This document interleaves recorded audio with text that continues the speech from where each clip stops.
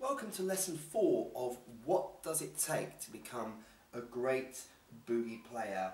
And I think in this lesson we need to get down to the basics of the trill, because the trill is a very important aspect of boogie woogie improvisation, and you can use it kind of when you can't think of a note to play, which is often a problem for beginners. What notes do I play when I'm making up boogie? Just kind of adding in a little trill kind of gives your mind a little place to think. So, you know, you're saying, oh, what do I play? Well, if you don't know, come over here, camera person. So let's say, for example, the right hand.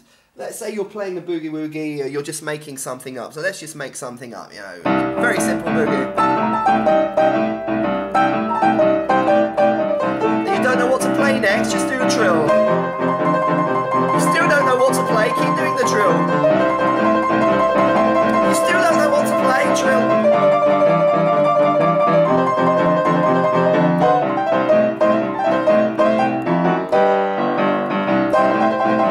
You know, if you really wanted to push it, you could do a whole boogie woogie where you're just trilling all the way through, you know. Obviously that would be a little bit over the top, but doing a trill, and there are two kinds of trills really. You can do the trill on the 3rd and the 5th. And you can fatten that out by just turning it into a chord. We're in the key of C here, obviously. You're just turning it into a chord, and I'm just doing... All I'm doing is I'm just playing that, but I'm speeding it up a bit. And you do have to practice it because it's a little bit tricky if you're not familiar with it. And if I go up to the 4 chord, just change that to an E flat.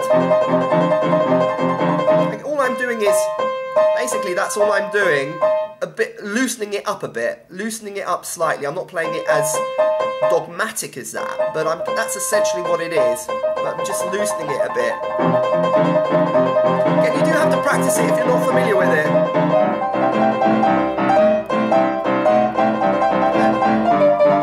Or you can just do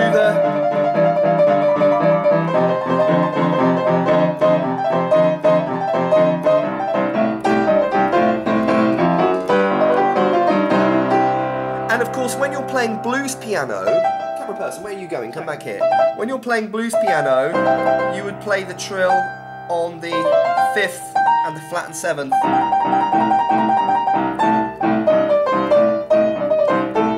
That's kind of like a blues trill.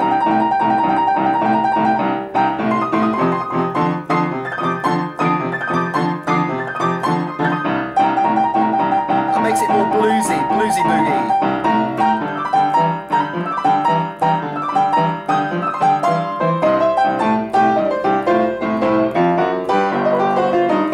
Trills are an important aspect of your boogie woogie improvisation skills, and again, it's a great way of kind of covering over something if you can't really think of anything to play. Just put in a trill.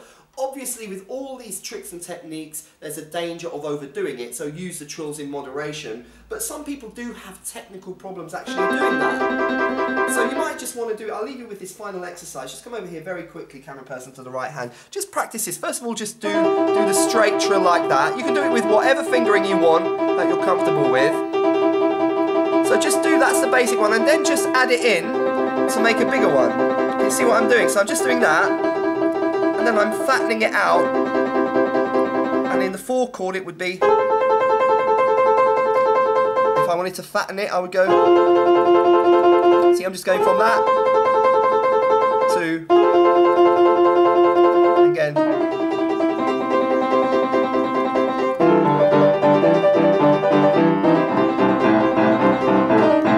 and it does actually get your right hand working. It's quite difficult to do that. If you practice that for 3 minutes, your right hand will start aching. So practice the trills. They're really an essential component. And if you look down on the playlist, I've done a whole playlist on trills down right at the bottom of the YouTube page. Look for Boogie Woogie trills, and I go through them in detail. But your trills are an important aspect of how to be a great Boogie Woogie player.